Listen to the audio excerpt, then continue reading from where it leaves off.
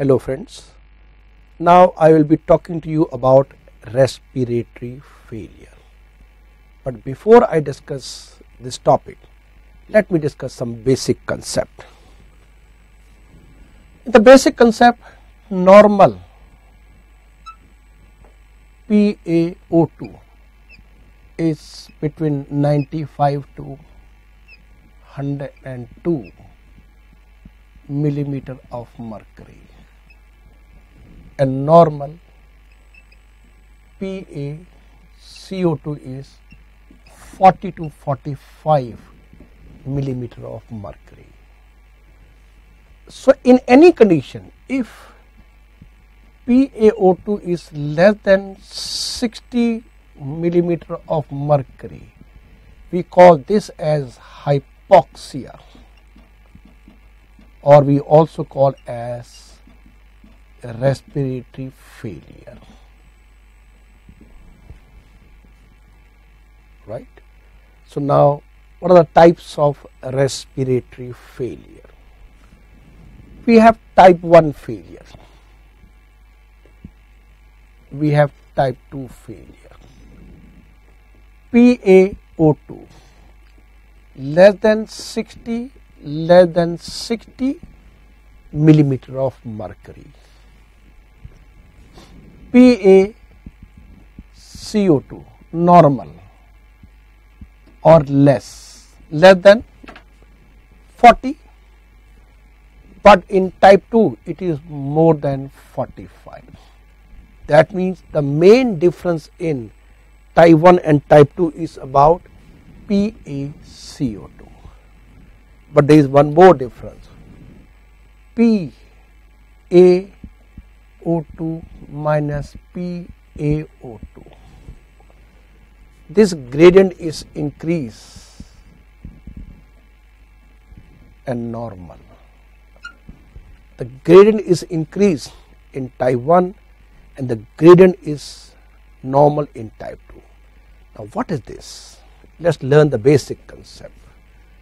Here is the alveolus A. Alveolus A.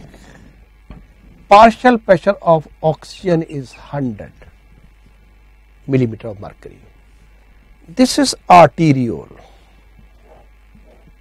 A, and partial pressure is 95 in normal person. So gradient is 100 minus 95 is 5 millimeter of mercury.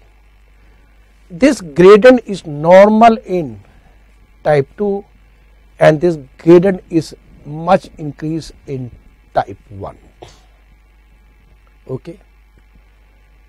Now let us see what are the causes of type 1 respiratory failure. The causes of type 1 are ARDS, left heart failure, interstitial lung disease, pneumonias, bronchial asthma.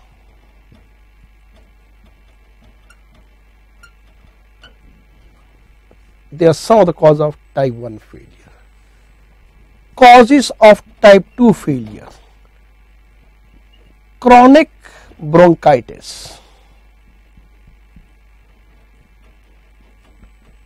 This is the most common cause. Then anesthesia drug overdose.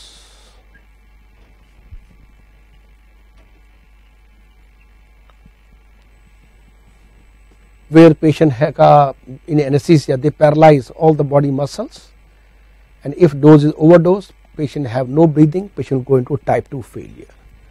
Third is neuromuscular disease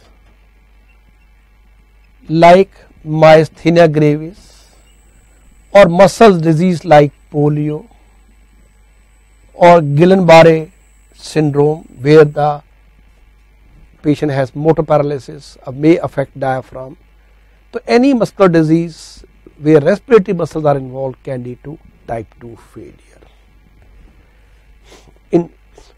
In type 2 failure, cyanosis is usually there. Here cyanosis is not there or uncommon, or it occurs in the late stages. Okay.